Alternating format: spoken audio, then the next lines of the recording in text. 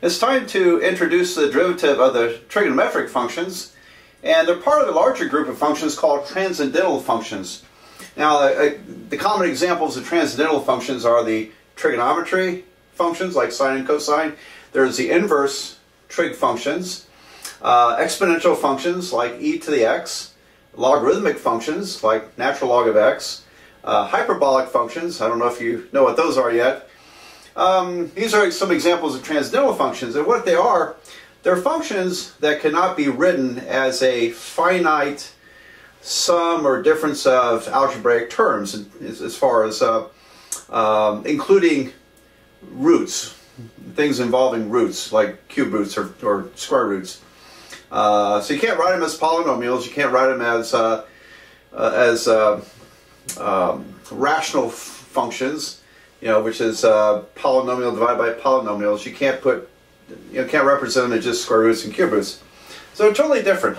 And ignore this for a minute. The sine function, for example, the best we can do with it, the sine function, I can't remember if I mentioned this in a previous video, maybe not. The sine function is x minus x cubed over 3 factorial plus x to the 5th over 5 factorial minus x to the 7th over 7 factorial, on and on and on. Again, I can't remember if I mentioned this in a previous video, but these are called factorials. 7 factorial, exclamation mark, means 7 times 6 times 5 times 4 times 3 times 2 times 1, 5040. And anyway, it looks like an infinite polynomial, infinite degree polynomial. Because it's not finite length, it doesn't qualify as a non-transcendental function. So anyway, transcendental functions, and by the way, this formula for sine is very easy to get once you've had a little more calculus under your belt. Very easy to understand and get. But that's usually reserved for a second semester calculus 2.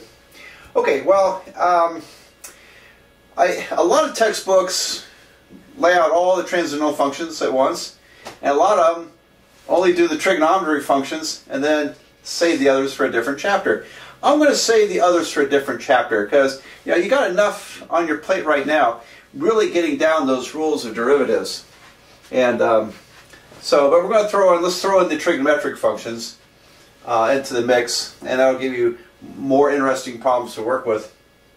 Alright, with all that preamble, the linchpin to doing these is figuring out the derivative of the sine function. Once you got that derivative down, you can get the other trigonometric functions. And later you can also get the inverse trig functions. And I know, I've told you that derivative of sine is supposed to be cosine, right? So why don't we just say, oh, well, okay, I'll just use that. Well, because, this is calculus, and some of you may be math majors. You need to see some proofs. And this one is a real classic, Alright, so once again, we use the definition of derivative.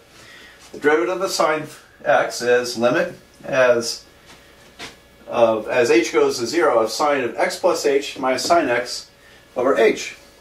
And what do you do with that? You can't. It has a removable discontinuity. Derivatives have. We calculate a derivative by the definition of derivative. In that limit, there's a removable discontinuity. However, it's not obvious where it is because this is non-algebraic. So it turns out we have to use some geometry in this to work this out. And so to me, it's a fascinating proof. It's a one-time shot. And what do you do with this? Well, first of all, we do have an identity that allows us to expand the sine of a sum of two angles. And incidentally, a very important point to make here. X is in radians. It's in radians. So now if you've totally forgot what radians are compared to degrees, then it might be a good idea to watch I have a review video, trigonometry review for calculus, which I did a couple years ago. And it's gotten a lot of hits on YouTube. So I'll put that link for this video in the comments section in case you want to review your trigonometry. It's about maybe an hour-long video, And I've got some really nice comments about it, so apparently it must hit pretty well. But radians, just a real fast review. Pi radians is equal to 180 degrees. And so it's, or 2 pi radians is 360 degrees, you know, complete circle. It's 2 pi radians. All right, why is this so important? Well, because this formula is going to be a lot easier if we assume that the angles are in radians rather than degrees. If they're in degrees, we're going to get something pretty ugly. And so in calculus, something to get used to, you work all your trig problems in calculus in radians, because all the derivative and integral formulas involving trigonometry are assumed to be in radians. And if you were to work it in degrees, it's going to be way off. Or it's going to be very messy. Alright, so x is in radians. Now then, there's a nice, as I said, there's a nice identity that allows us to expand the sine of the sum of two angles. And let's see how it goes. This is going to be the sine of x times the cosine of h plus the cosine of x times the sine of h minus sine x, all divided by h. Okay, so it's sine cosine plus cosine sine. It's you have to mix your angles up there. All right, now what in the world do we do with this? Well, I gotta think a minute. Oh, let's see here. Yeah, I'm going to factor out the sine from these two functions. So I'm going to create two limits here. This is the limit as h goes to 0. And if I look at these two here, it's going to be sine of x, and I factor out the sine from these two terms. So that gives me cosine h minus 1. And this is divided by h. And then plus the limit as h goes to 0 of cosine x sine h over h. Alright, so this term comes from the middle part, and this term comes from these two pieces when you factor out sine.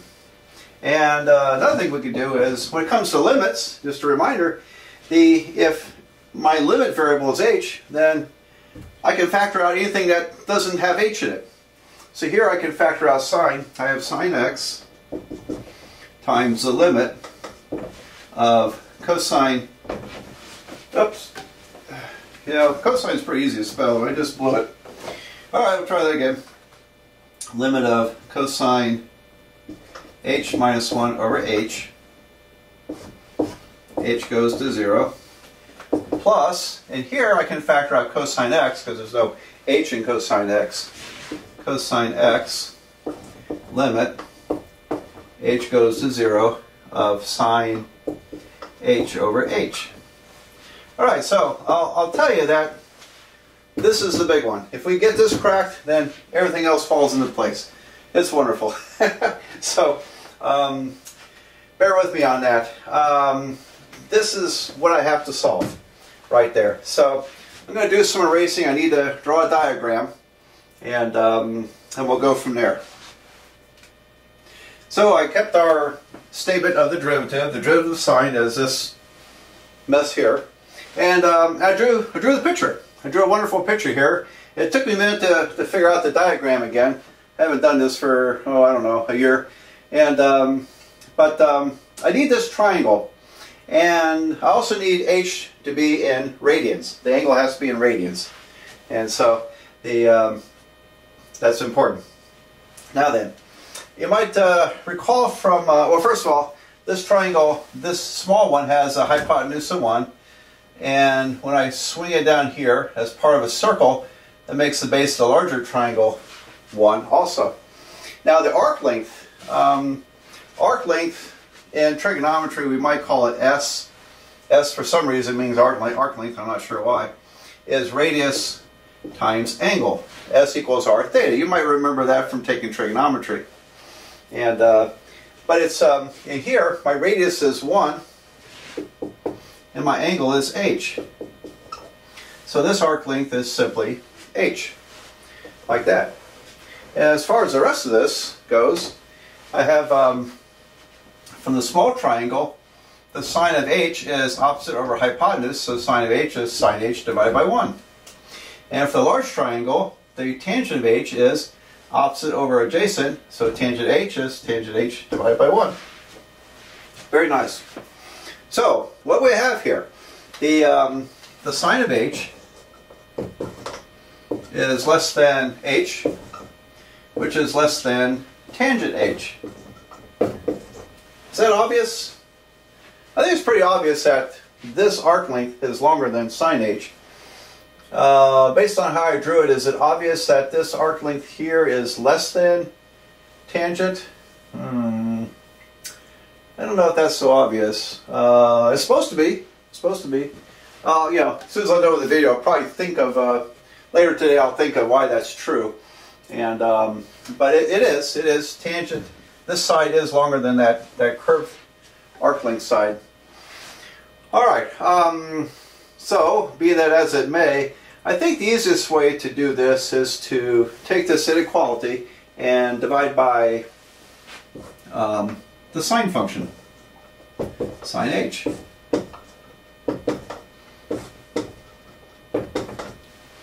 And I'm going to take the limit as h goes to 0 of this inequality. Okay, now, yeah, why? Well, see, I want to trap this limit between two limits I can calculate. So I'm using the squeeze theorem, the sandwich theorem of limits. Wonderful application of the sandwich theorem of limits, which we talked about, some videos back. Now I do have the reciprocal of it in here, but I thought it would be easier to look at it this way. So as long as I divide by a positive number, then my inequality signs do not change. Actually, it wouldn't matter anyway, but you know, in the first quadrant, the sign is going to be positive anyway. And so I wanted to trap this, and the fact that I have the reciprocal of this, it won't matter. It won't matter. So this ends up becoming the limit as h goes to 0 of, that's 1, less than h over sine h, less than, what's tangent divided by sine? Okay, it's 1 over cosine, isn't it? 1 over cosine of h. So why is that true? Tangent h divided by sine h. Well, tangent is sine divided by cosine, and then I have 1 over sine. So when you simplify tangent divided by sine, you get 1 over cosine. 1 over cosine h. Alright, now then, we're about done. Because as h goes to 0, the cosine of h goes to the cosine of 0. And then what's the cosine of 0? It's 1. So this is converging to 1. So as a limit, we have this limit is trapped between 1 and 1. It gets squeezed together between 1 and 1. Guess what? The limit is 1. So that tells us that this limit has to go to 1. It's between 1 and 1 as they get closer and closer. So, since that's 1, its reciprocal is also 1. So limit of sine h over h is 1. Look at that.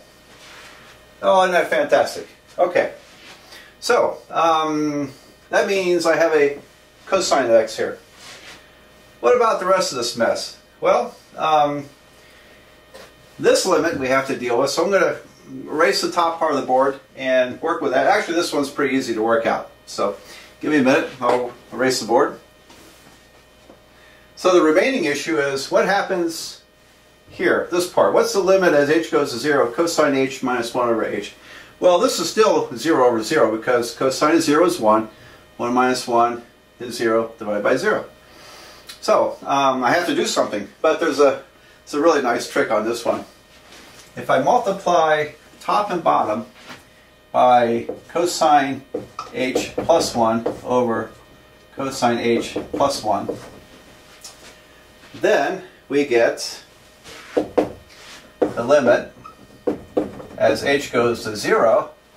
When you multiply this, you're going to get cosine squared h minus cosine plus cosine. When you FOIL it out, the cosines cancel. And I have minus 1 over h cosine h plus 1. There we go. And, well, it looks like it just got worse, didn't it?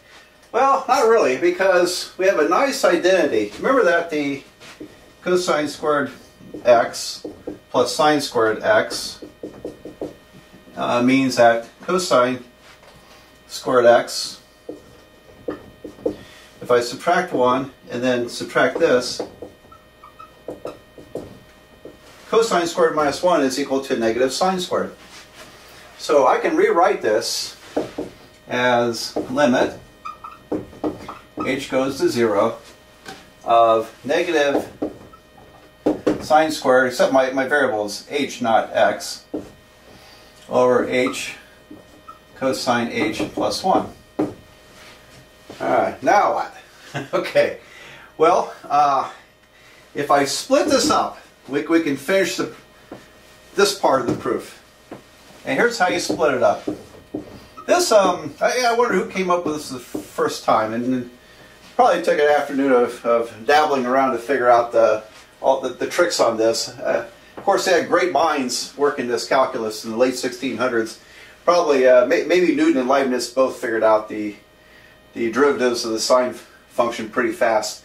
But they would have had to think of tricks like this. Alright, so I can break this up into sine h over h times minus sine h over cosine h plus 1. Alright, so some theorem way back said that if both these limits exist, then this limit exists.